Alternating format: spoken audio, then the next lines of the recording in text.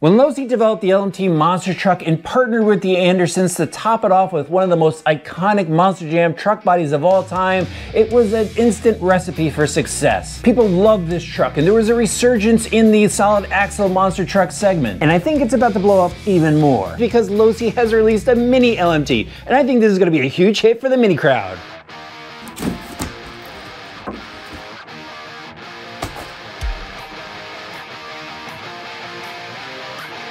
And here it is, the Mini LMT in 1/18 scale form, just sized down from the original. It comes completely ready to run and available in two different body options, the Gravedigger and the Son of a Digger that I have here. Now guys, of course, I took this thing apart so you could see all the internals. If you guys appreciate that, do me a favor, use my affiliate link if you're an online shopper in the video description below. That's what helps me do that stuff. Or of course, you could get it through your local hobby shop. Now coming up in the video, I'm gonna show you everything that comes with it. I'll show you the internals of the transmission and axles, and after that we're going to take it out for some fun monster truck action. Here's the Mini LMT straight out of the box with the Son of a Digger Willie style body. It's a Lexan body painted on the underside. All the flames are paint, but the rest of the graphics are decals, so the side panels here and the roof panel. The body's held down to an inner cage, and there's a Lexan driver figure in there with a molded plastic helmet, chrome grille, and then the headlights with tinted blue lenses and LED lights behind it. Looks absolutely sick once it's lit up.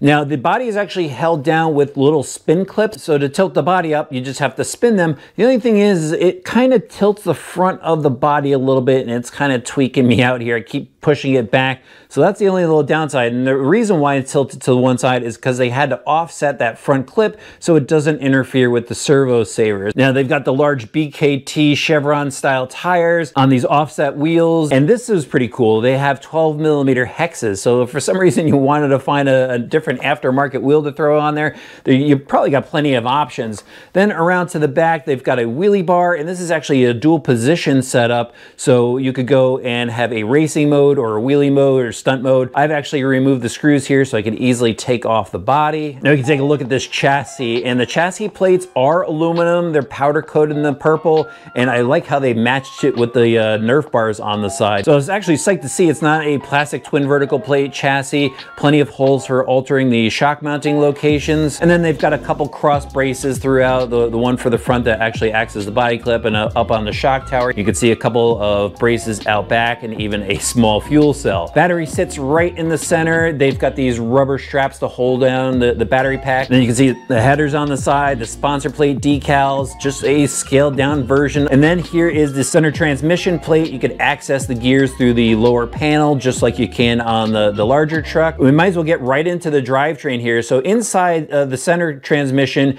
you've got all metal gears. This truck actually has a lockout to it, doesn't have a center diff, but at least there's all metal gears and ball bearings on the inside. And then the transfer gears here from the pinion, those are all metal as well, and they have the cush drive in it. Yeah, I was pretty surprised to see that and happy to see it as well. Then I took the axles apart for you guys, and inside I found all metal gears. So your ring and pinion, your differential spider gears, those are all metal, ball bearings. They have dog bones in the rear. The thing is though, it's an open differential. There's no way to use any sort of, well, you could use some heavy grease in there, but you can't use any oils to change the differential action, and just look how this thing freewheels. But they've got telescoping center drive shafts, metal yokes on this, which is absolutely awesome. And then the sliders themselves are a composite plastic. You could see the different color that they are, so they must have a lot of glass in those. And then up front, the axle is similar to the rear, except they've got universals out to the steering knuckles. And those steering knuckles actually look pretty heavy duty. The axle itself looks like it's got a lot of webbing on the inside. Still crack the big composite axles, but they've got these pretty well braced, so we'll have to see how it works. A lot of screws hold these things together. It was a big job to get these things apart to show you guys, but I think hopefully it was worth it. Let me know in the comment section below. Onto the suspension, oil-filled shocks front and rear. They feel pretty good. Different springs in the front than the rear as well, so it looks like they've already done some testing and tuning to this.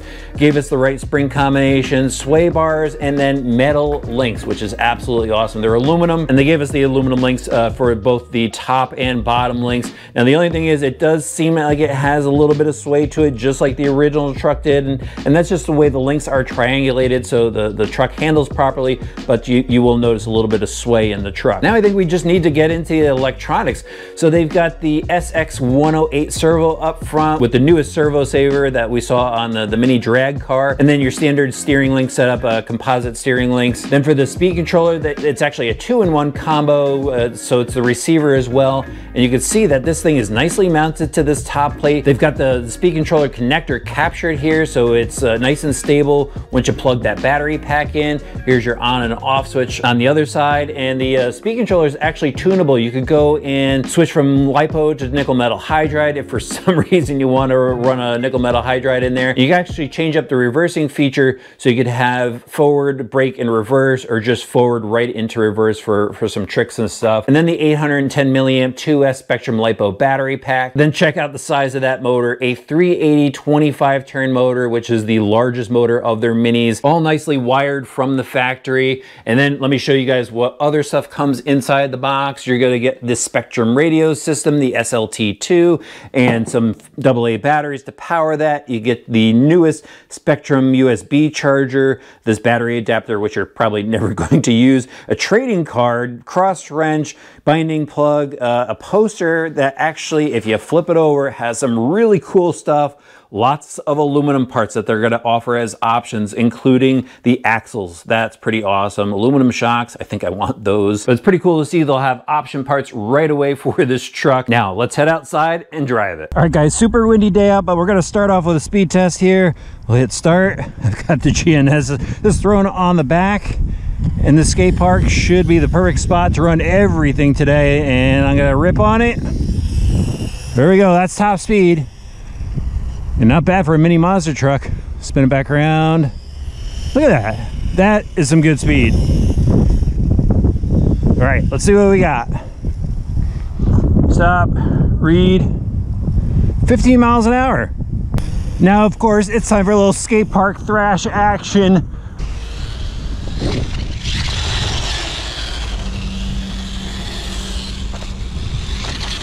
I am really surprised how quick this little truck is. That motor, that 25 turn motor, it's got some power to it. Look at that. Whoa, it's a little edgy.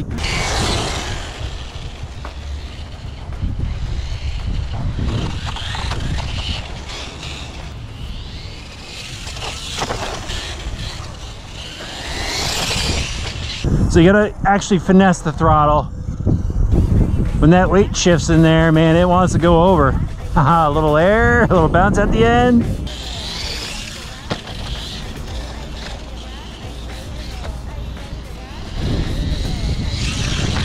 Off the side here, yeah, up the top. Whoa, that was absolutely awesome. Such a fun little truck. This riser's pretty sweet. Come off the side of this. Got to show you guys some air off the bump here, full throttle. Yeah.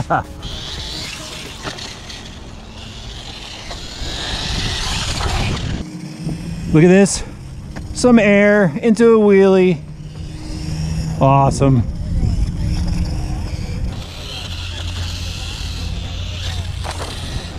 Yeah, off the edge. Oh, and I landed it again. So here's the thing, wheelies are a little tricky. It's got a lot of bottom end torque to it. So do a little reverse and hit it. Nope. Try it again. Oh, just goes over backwards.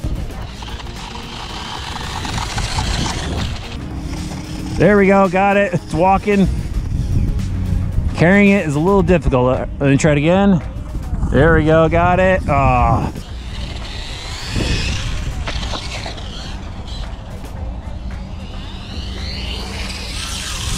All right, here he comes right at us. Oh, rail slide, almost. Backflip here. Oh, almost had it. There we go, nailed it.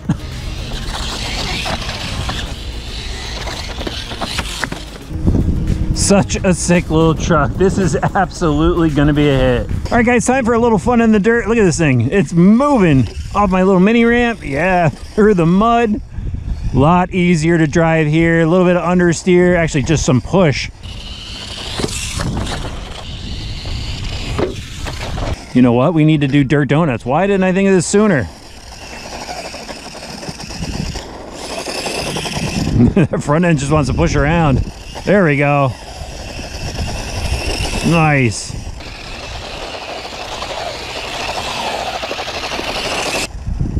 Let's hit this ramp. Yeah, it just bounces, lands, nice. Through the rough stuff, it's pretty good. If you got any sort of dirt lot to run this in, it's just gonna be a blast. There you guys have it, the fun side of the Mini LMT. It was just really cool, shredding some dirt in the parking lot, thrashing around the skate park. The truck overall is a lot of fun. I think people that are into RC that might want to do a little freestyling, a little side-by-side racing, I think you're gonna find this truck drivable. And those of you that are just going out for fun, yeah, this thing absolutely rocks. So the battery lasts about 10 to 12 minutes. As you guys saw, it goes about 15 miles an hour. So the whole combination of the power and speed and runtime is all there for this truck. Found it a bit edgy on the asphalt, as to be expected with the style of suspension that's on this, the higher CG, the type of tires, it is what it is there. But out in the dirt, that's where it was a lot more fun, just much more manageable, easy to control. And I think the truck took a lot of abuse. Over there at the skate park, it landed on the roof a bunch of times. Did smash up the front grille on this. That is the worst damage. There's actually little bits of plastic hanging off the front of it right now.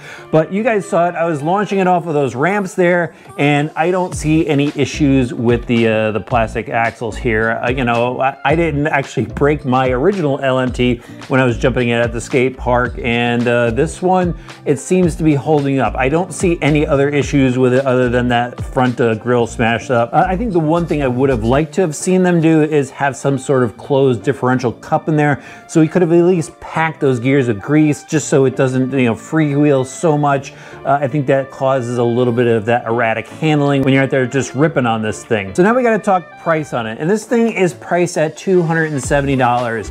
And that's a bit steep for a mini monster truck. It's 18 scale, it's sized right, but you know, they do have the licensing on here, and they've got a lot of metal parts in the driveline and some metal links and stuff, metal chassis. So it's all kind of adding up. I think the licensing is a lot of it, but overall, when it comes down to it, it's a very cool monster truck, and you're going to get a lot of use out of it. And you could upgrade it as well. Like I told you guys before, there's a bunch of option parts. So if you want to grow into this truck, customize it, I think we're going to see a lot of stuff for it.